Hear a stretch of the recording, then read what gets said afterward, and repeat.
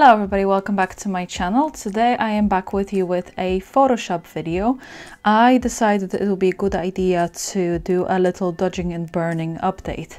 The last video that I posted was almost a year ago, and I thought that it would be a good idea to just kind of show you my updated version of dodging and burning. So I'm going to be working on this photo today. It's one of the photos I took in Cape Town, so I thought that it would be interesting to show you how I work on it. So I'm going to start by just looking at the details very quickly. We have some dark circles here, a tiny bit, you know, there's some redness that needs to be fixed and so on. So there's a good few things that need to be changed while we're working on the photo. So I am going to create a second layer. I know some people don't do that, but I always find it's easier to have that second layer to work on. And now I'm going to go straight into dodging and burning. And as you know, in my previous video, I created 3 layers. I created my 50% gray, my black and white, and my curves. But this time I am not doing that. I am just going to press Alt, new layer here. I am going to go to soft light, fill with 50% gray, and I'm just going to work on that. So this is just my dodging and burning. I'm not creating the black and white layer. I'm not creating the contrast layer. I did hear from a lot of more experienced retouchers than me that it's a destructive thing to create the black and white. So I kind of want to show you guys the proper way, if it is the proper way. If it isn't, point me out in the right direction. But anyway, this is what I do and this is how I edit. So I'm going to start with the most visible kind of darkness here. I'm going to leave my flow on 3 and opacity on 100. And I'm just going over the skin ever so slightly. Any kind of redness that I see, any kind of dark redness, let's put it this way. So I'm going to vary my sizes.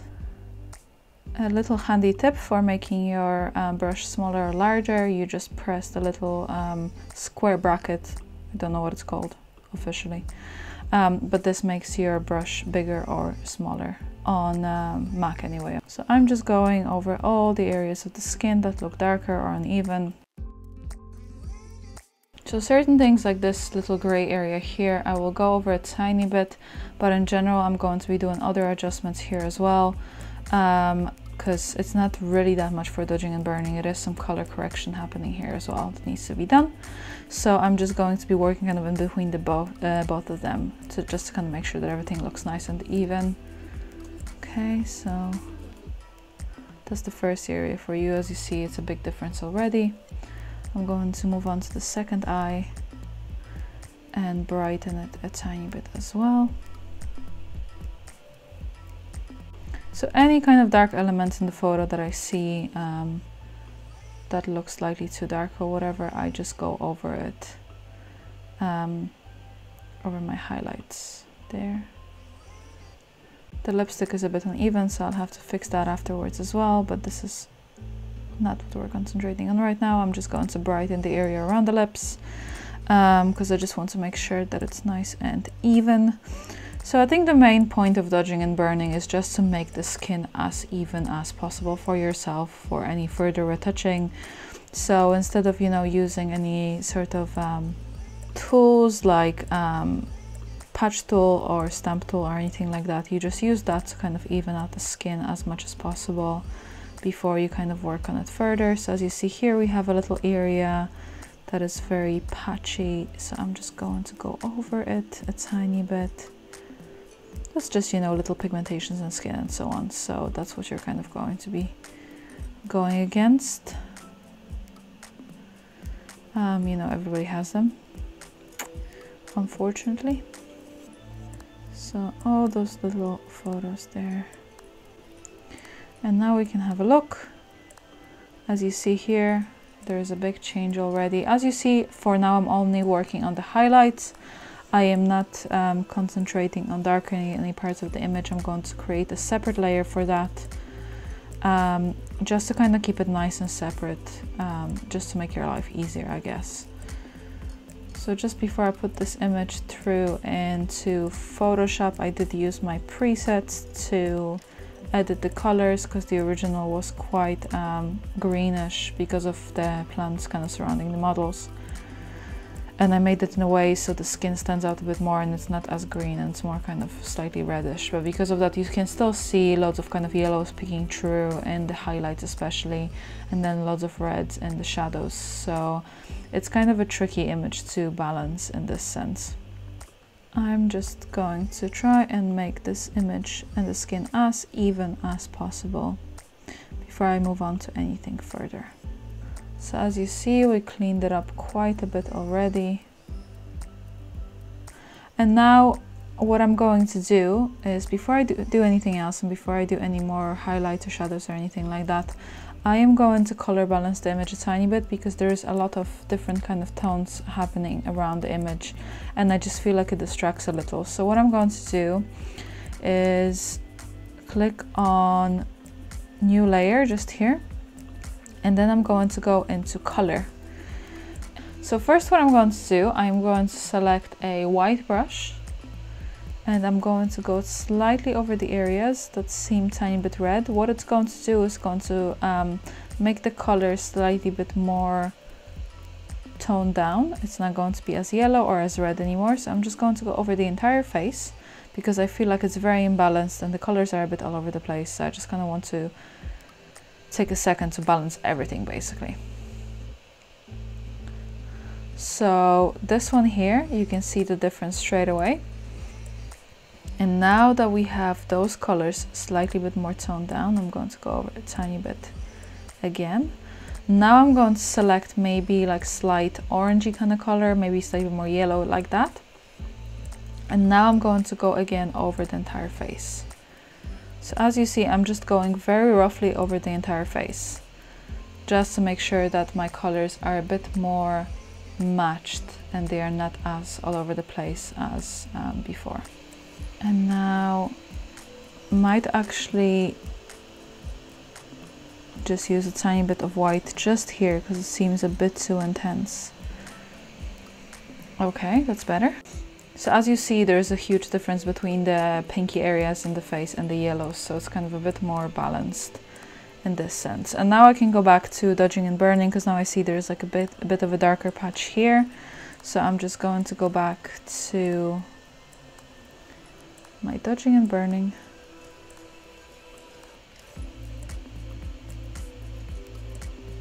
So as you see, there's quite a drastic difference with just one swipe of the brush.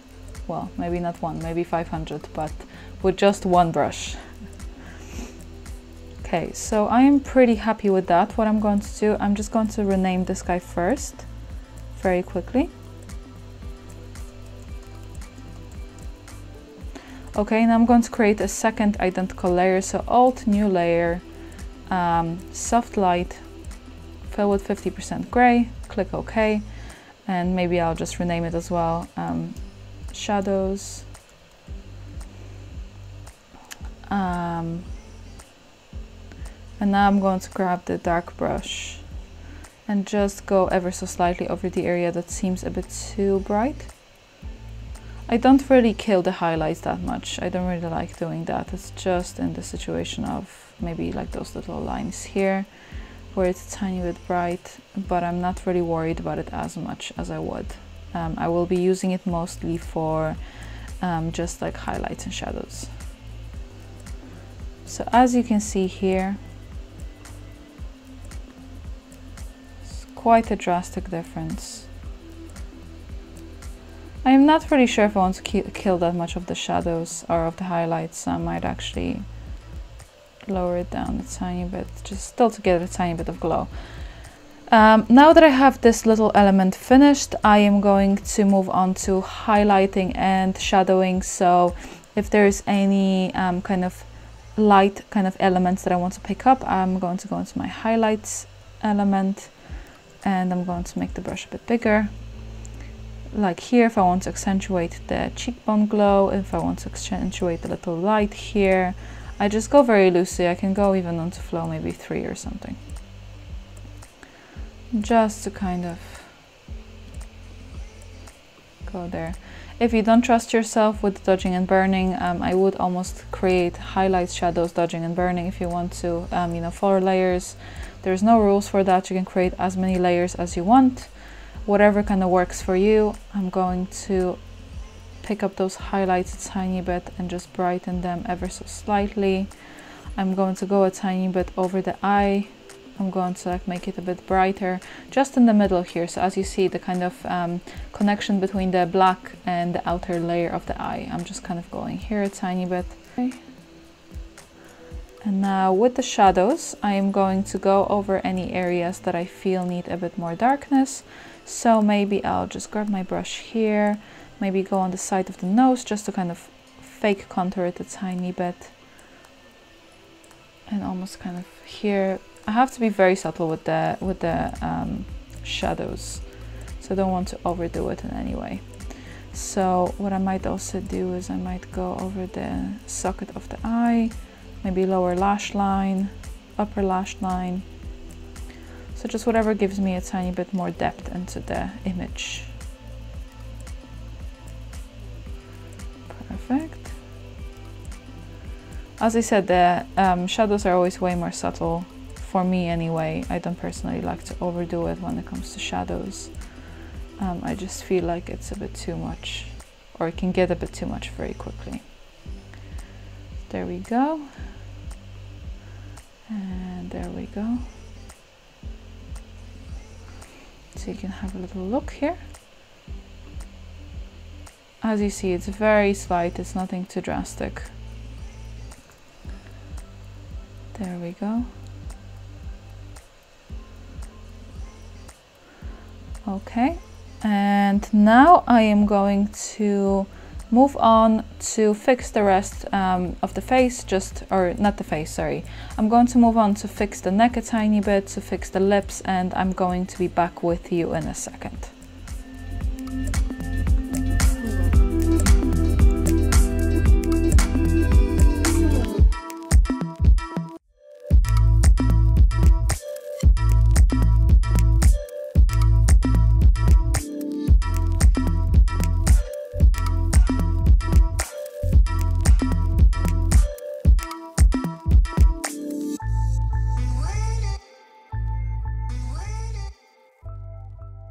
Okay, so here is the final before and after. So as you see, just using dodging and burning and just a tiny little bit of color correction, it makes an absolutely huge difference to the image. It smooths out the skin majorly without affecting any freckles or any kind of skin texture that she has. It's still very evident, but it's just you're getting rid of all the shadows and all the little unevenness in the skin and so on, and I think it's just a very, very nice, relatively painless technique to go about skin retouching. Guys, if you like this video, please give it a thumbs up, please subscribe to my channel, and I will see you next time.